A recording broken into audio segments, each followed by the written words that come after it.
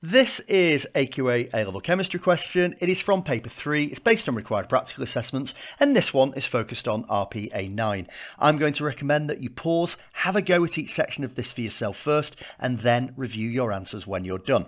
So let's take a look at part A and B. Take a look at part C. We have part D. And we have part E. So if you're ready, let's start taking a look at the answers. A question about sulfuric acid and its salts. And the first job is to draw the displayed formula of a molecule of H2SO4. Now, this is also relevant for when you are doing mechanisms back in year 12. So do bear that in mind. Electrophilic addition, you need to be familiar with the structure. But display formula, you don't always draw. We've got one S, we put that in the centre. We have two double bond O's coming off there, and we have got two single bond O's coming off there. Now here's the crucial bit. You've been asked for the display formula. So don't just put OH's, you have to show the bond to the H in each case. In aqueous solution, sulfuric acid acts as a strong acid. The sulfuric acid dissociates to form HSO4- ions and H+ ions.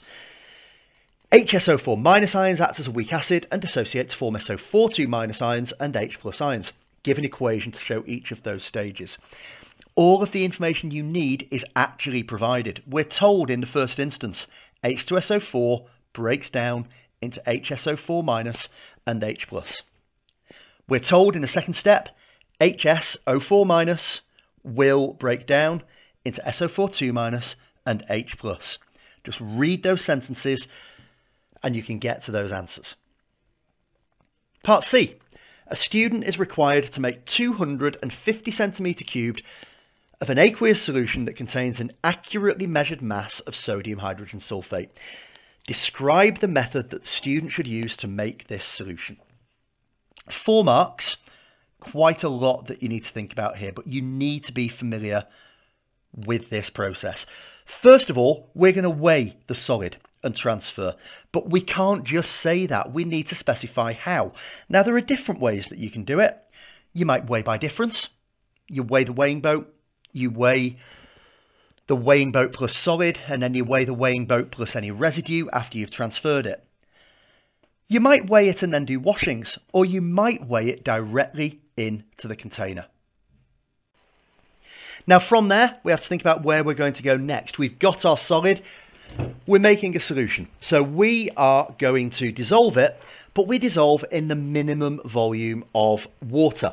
It's important that we don't go to the full 250 because we've got to deal with other things later, like washings and transfer.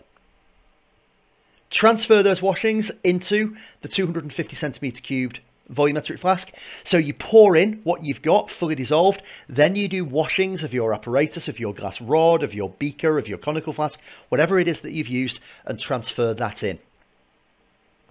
Once you've got all of that in with your washings, you carefully make it up to the mark. Remember, base of the meniscus on the line in the volumetric flask, and then you're going to invert the flask or shape the flask with a lid in, obviously. And that gets you to your standard solution. Moving on, part D, a solution that contains 605 milligrams of sodium hydrogen sulfate in 100 cm cubed of solution has a pH of 1.72. Calculate the value of Ka for the hydrogen sulfate ion that is behaving as a weak acid. Give your answer to 3 sig figs and state the units. Really important you read those last 2 lines because it's easy to miss the simplest marks after doing all of the hard work. Now we've been given a pH, so if we've got pH, we can do 10 to the negative pH to find our concentration of H+ ions, which comes to 0.0191 mole dm to the -3. Moles of NaHSO4. Well, we're going to take our 605 milligrams, we're going to convert it to grams, so 0.605 grams, and we're going to divide that by the MR of NaHSO4, obviously calculated direct from the periodic table. 0.605 over 120.1 takes us to 5.04 by 10 to the -3 moles. My initial concentration of sodium hydrogen sulfate is going to be equal to the initial concentration of HSO4- because it's going to fully dissociate. And that means that my concentration of HSO4- is 5.04 by 10 to the minus 3, but we're going to multiply that by 10 because we're not using a titer value, we're using the volume that we've made. That takes us to 5.04 by 10 to the minus 2. From there, I take my Ka expression. Ka is H plus times SO4 over HSO4-. I've got my 0.0191 for my H plus.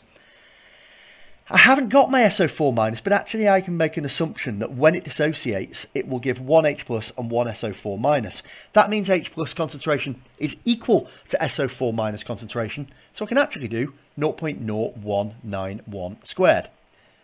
I'm going to divide that by 5.04 by 10 to the minus 2, my initial moles, take away the amount that have reacted with the H plus, 1.91 by 10 to the minus 2, and that is going to take me to 1.17 by 10 to the minus 2. Units are mole dm to the minus 3. You can work that out by taking your concentrations. I've got mole dm to the minus 3 squared over mole dm to the minus 3. Okay, moving on to part E, final part of the question. Some sodium sulfate is dissolved in a sample of solution from part D. Explain why this increases the pH of the solution. Well, here's the equation, and now we're talking about moving things, so we're thinking about it as an equilibrium. So I've put the equilibrium sign in. The equilibrium, if I add more sodium sulfate, is going to try to decrease the concentration of sulfate ions. It's going to shift the equilibrium to the left. That means we are decreasing the concentration of H plus.